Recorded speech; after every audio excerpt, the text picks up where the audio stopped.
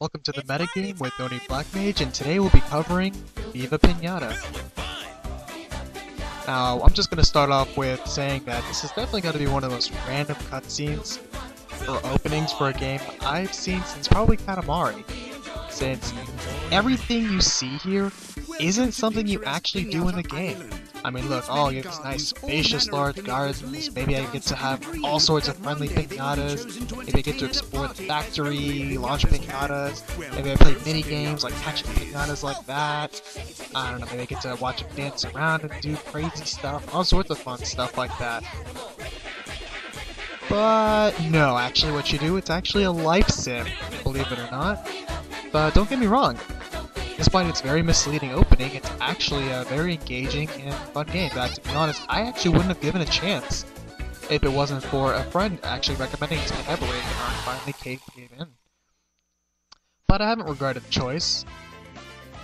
But now, as I do the metagame, someone has, Kyuubi Kit actually has requested that I send her a couple hints on Viva Pinata, and I figured I might as well do a metagame review on it. So let's get started with the basics. Viva Pinata uses somewhat of a universal save system. You can make as many gardens as you have memory units left in your hard drive, but you also get to keep your gold and gardener level for all your gardens, which is great because that means you can make pinatas in one garden and then use the post office system to mail it to yourself. I moved most of the things out of my garden to help make this video make it a little bit more plain, but you see I have mostly about 30% of my garden is watered just to appreciate some of the water species there. You got basic controls there. There is no missable items in Viva Pinata. You can always go back and use something. You can always destroy, sell, recreate. There's no such thing as permanently losing anything, really. Alright. And there's a lot of tips and tricks on making money or whatever not, but you can always go somewhere else and find those. There's lots of great videos out there. But I'm going to show you a couple probably lesser known things that I think will help any gardener. The first is getting wild pinatas to not only come in your garden, but stay in your garden. Like, let's take this tunicorn here. I'm going to take a gem at it once, place a couple right there, bait the wild one.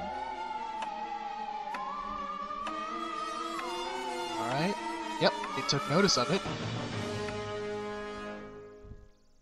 Gonna walk over, and as soon as it takes interest in it, you're gonna need to build an appropriate fence around the wild pinata.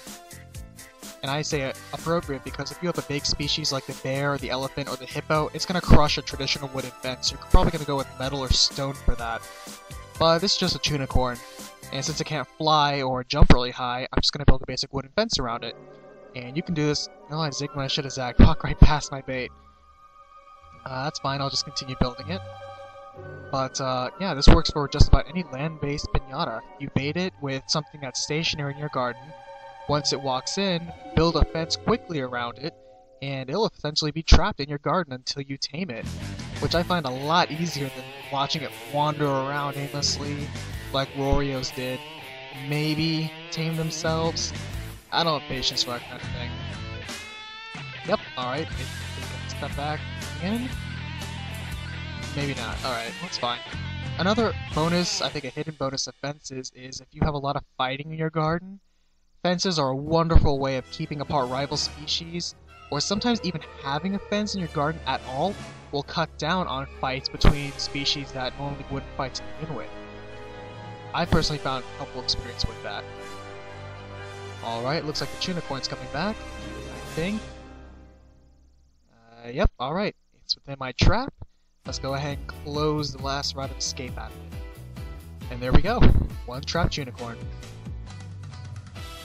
There's a lot of other things that you can have on your garden. The torch for helping turn tafflies into red hots, a great way to make money early on, because all you have to do is plant daisies, attract tafflies. Captain's Cutlass and keep out Professor Pester and his other ruffians. If you don't have that yet, a couple swords also help keep out some of the ruffians. Statues to increase the value of my garden. But let's take care of how to earn a little bit of money a little faster. You see there's my fence there with a couple of my gems to help tame that tunicorn.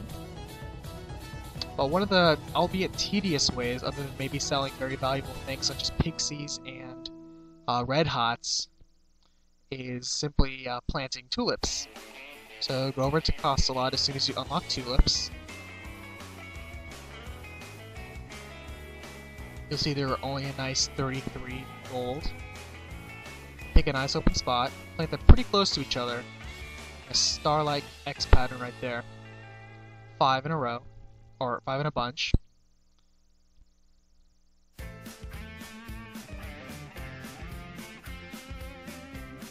Alright. Now we're going to take out our watering can. And you'll see they fit all nice within one little burst of water. Get them all at the same time. Now we're going to fertilize it. As you know, fertilizing flowers are very easy.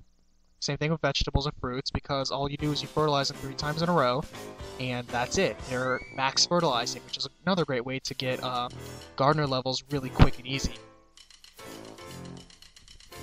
For it, if you heard the little ding there, that means you did it correctly. With bushes and trees, you're going to have to wait till it actually buds, which means you have to sit there and literally watch the grass grow until you see the buds.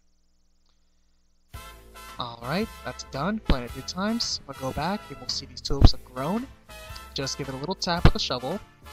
And you'll see, because we have the max growth bonus, it's going to give us another seed and several tulip buds. Now don't forget to highlight the specific bulb itself. You see it sells for a nice 150.